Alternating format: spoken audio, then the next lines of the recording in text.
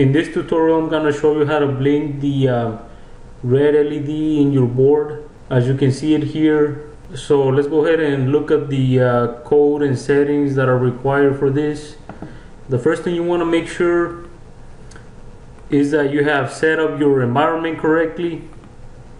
I am using IAR Embedded Workbench, and I have set my device to the correct microcontroller in my board, which would be this one here.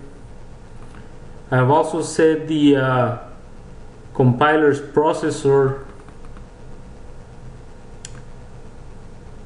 to a path that will recognize this H file that I'm including here. So that path that you just saw, it's where this file is located. Make sure you have set that up correctly. And I'm going to be making a wait function, which will be our waiting time for when the LED is off and then it turns on. And so of course this is my main function, and also, by the way, I will be posting this code on my website. You can get the link in the description below this video if you're watching it on YouTube. So the first thing that I do is I make sure that I activate the memory for where port F is located, and you do this by giving the value 0x20 to this register here.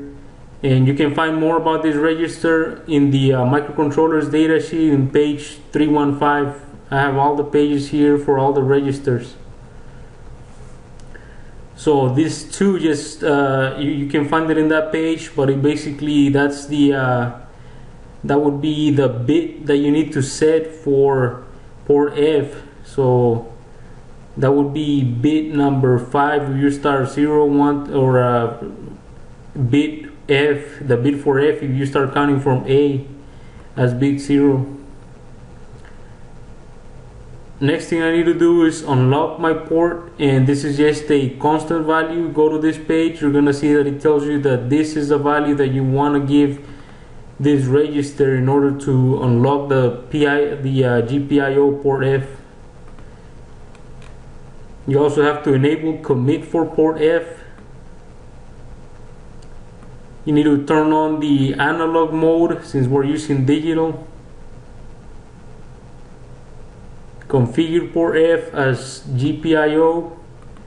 You can find out, like I said, in all these pages why I chose this value. It basically just gonna say there, give 0 if you want this, or give 1 if you want that. The direction, I want to make these 3 pins outputs. So I give them the value 0xe, which in binary is 01110.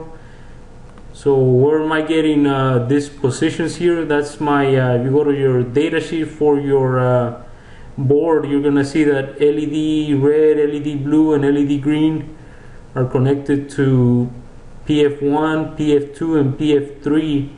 So we start counting from 0. So this would be my switch 2 is connected to PF0. I'm not concerned about the switch, I just want the 3 LEDs. So that's bit 1, 2, and 3. Once again, start by counting from 0. So this is 0, that's my switch. These are my 3 LEDs. I want them to be set as output, so I give them the value 1. That's also in the data sheet in this page. I want to disable every other alternate function that my port F might have, so I give it the value of 0. And I want to enable digital on port F, so I just give them the value of 1 to all the pins. And then I have an infinite while loop here, so that my program doesn't have to start all the way from the beginning whenever it reaches the return. So everything I want to do is in this infinite while loop. So the first thing I do is I turn off the LEDs. So this is just regular C code. I'm adding this value with the inverse of 0xe. This is the value of 0xe, so I'm turning off the LEDs because this would be all zeros, and you'll be ANDing it with the data register in port F, and the data register is what gives the values to the pins. So this is where I turn off my LEDs, then I call my wait function, then I turn on the red LED only. Notice there's an OR here, so I'm only controlling the red LED. That's in if you change it to binary, you're gonna see that that will be the position for the red LED, which is PF1, so that's 0, 1. So change this to hexadecimal and you're gonna get 0, 1. Once again, I call my wait function so that my LED stays on for a little bit, and then I end my loop, return 0. This is my wait function, is just a for loop that gets executed thousands of times.